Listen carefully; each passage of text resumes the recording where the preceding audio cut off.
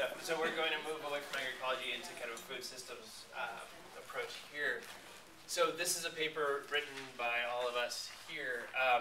Damien's in the room, so he can answer questions as well as me.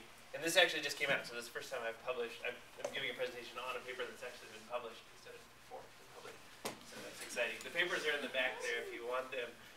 There's 3 different ones, but one of them is there. And then also I have a sign-up list if people want to sign up. If you'll pass that around, just write down your email and I can send it your way. So what I want to talk about then is our approach to the food systems class that we've developed at Davis. Just a quick background. As of last year, we have a new sustainable agriculture and food systems major on campus at UC Davis, and it was 8 years in the making.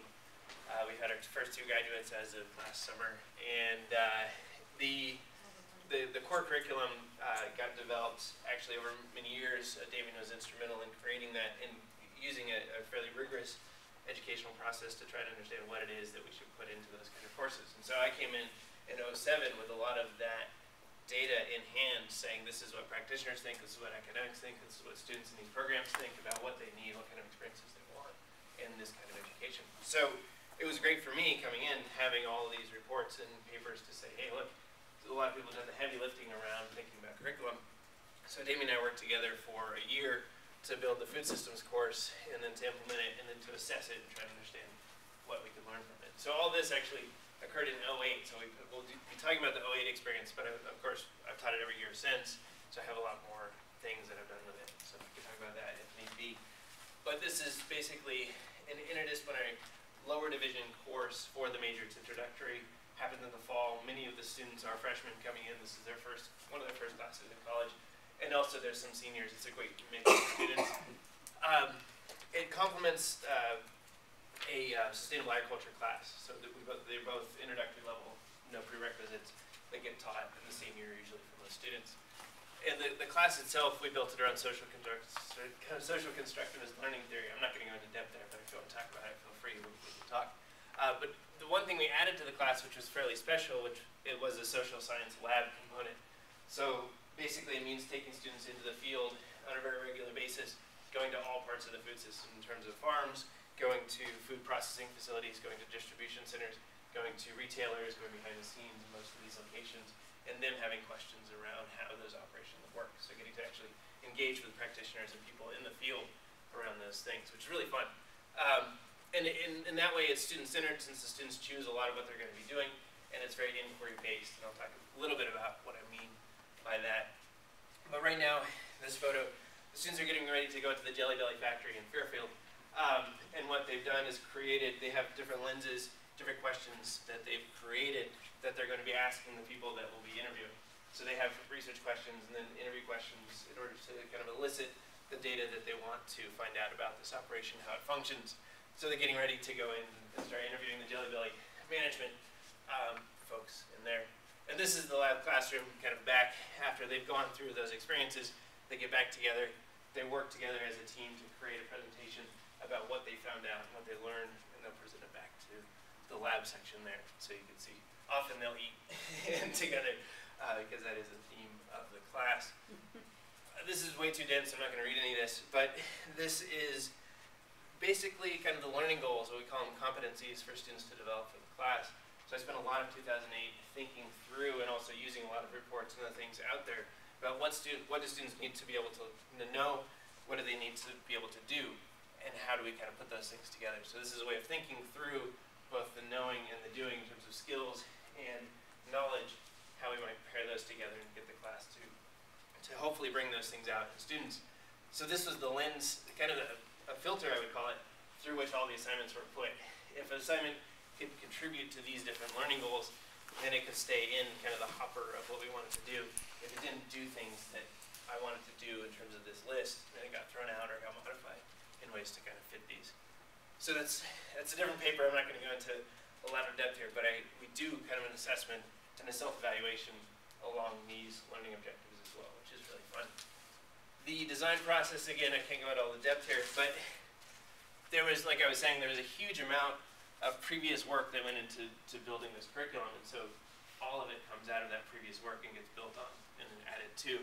But this is kind of all these various actors involved in design kind of the various products and things that we went through. And that's in the paper as well, so you can see more detail there.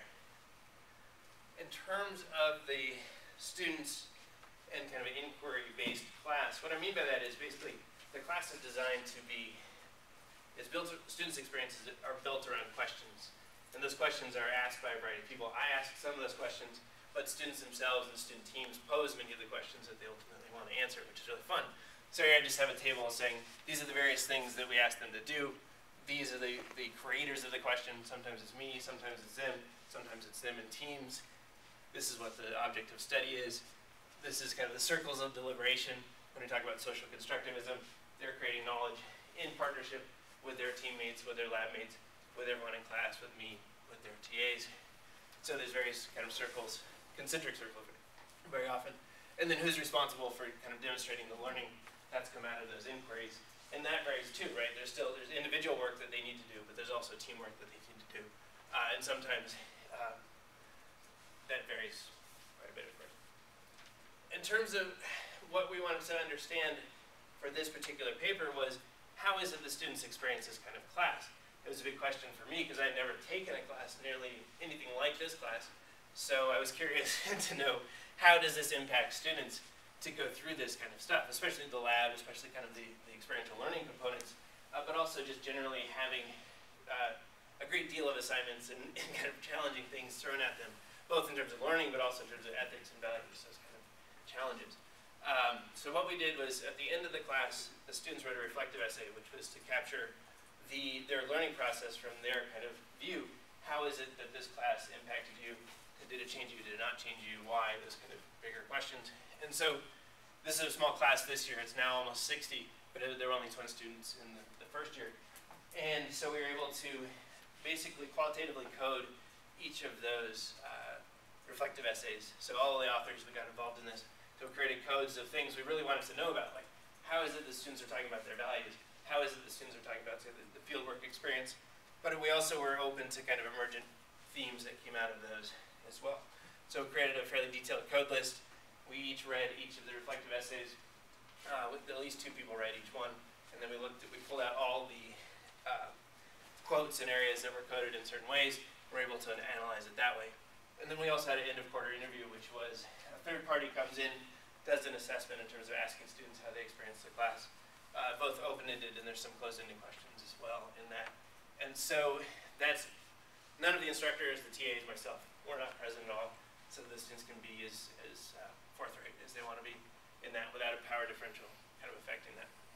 So the interesting part of what came out of looking at the reflective essays, I think, was what we call students grappling with the commodity fetish.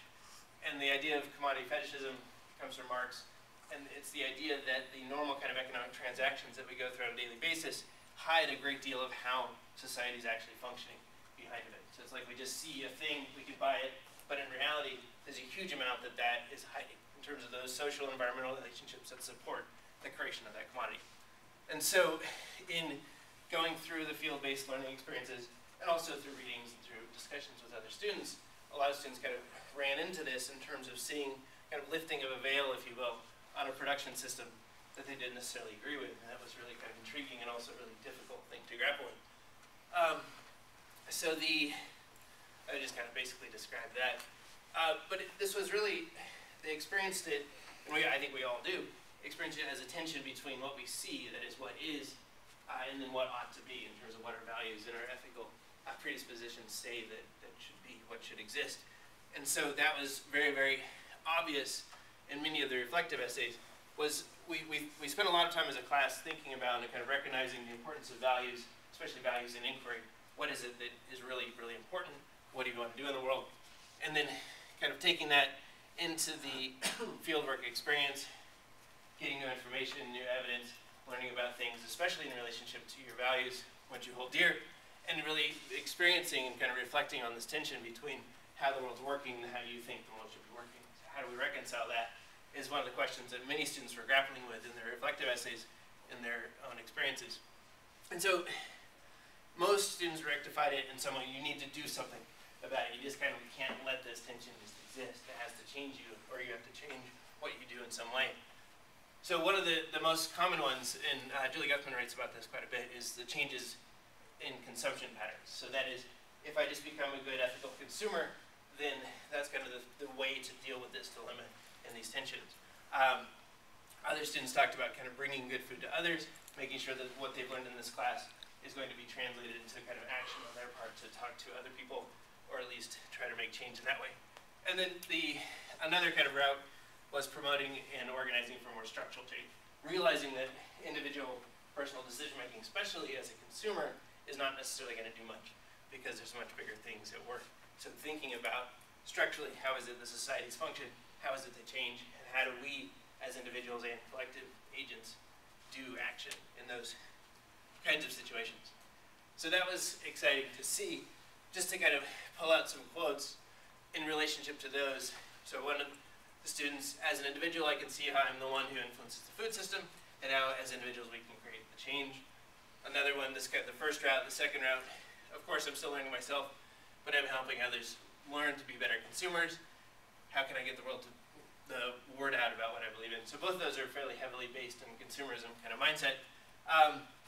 But then the more structural thinking is, I want to walk lightly, speak loudly, be respectful and accountable to people who do not have the power, resources, or desire to act in the ways that I do. I want to face the toughest challenges and join hands to overcome them. So very different kind of modes of being or thinking about how to resolve that tension. If the people keeping time will let me know in like 5 minutes. Okay. Okay, cool. So the other piece that came out was, in looking at the reflective essays and encoding them, was this that really kind of repositioning of self in relationship to other things. In part in relationship to yourself, right? You see yourself in a new light, but also in relationship to thinking, metacognition, in relationship to learning through deliberation in terms of a social setting and not just being kind of autonomous people, but rather learning through the lab experience, which was interesting. So a lot of students explained how basically they're unwilling participants in a broken system. They were able to identify some issues between structure and agency, which was exciting. And also this kind of the power of bridging academic study of food systems together with their everyday lived experience, which is really exciting. Students also noted that they were much more interested in kind of the politics behind the food system than they had thought about before. The other piece that we pull out of the paper is metacognition, which is thinking about thinking. So not every student certainly demonstrated metacognition. Many of them weren't able to reflect very well upon their experiences. They kind of turned in descriptive reflective essays. So it was just a few, but still important. But in terms of metacognition, I think it's a really crucial ability for all of us to do in terms of being able to self-assess, to be self-aware of what we're thinking, why we're thinking the way that we're thinking, be able to modify it and notice gaps and also problems within the way that we think. And so a lot of students really did reflect on gaps in their own awareness that existed before the class, saying things like, you know, I didn't think about this stuff before. Why didn't I think about it? Why is that gap there? And some of them, I'll give you some quotes on that. What am I not being told? As this class has revealed, there are a lot of things that we, the public, are not aware of. This one is really interesting. I've realized how unaware of the complexities of food that I was, but why I never learned this before. Why had I never asked? Interesting, reflective question.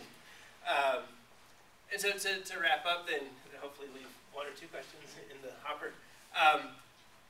There's a lot going on here, but there are a lot of really deeply meaningful experiences, in part because we try to connect the learning to students' everyday lived experiences. I think that was a powerful thing. And also to take values quite seriously as a starting point of inquiry, which was exciting too. We really did, I think, help facilitate their inquiry processes in a number of different fronts and on a number of different subjects. And that really, I think, did produce a lot of transformative learning for them to be asking the questions, for them to be driving forward on the things that they were really interested in doing. The other exciting thing was this increase in epistemic thinking, in terms of thinking, being able to better recognize a worldview, being able to see the gaps in our own awareness, and be able to see how it is that we've come to think the way that we think, to be able to hopefully get beyond that.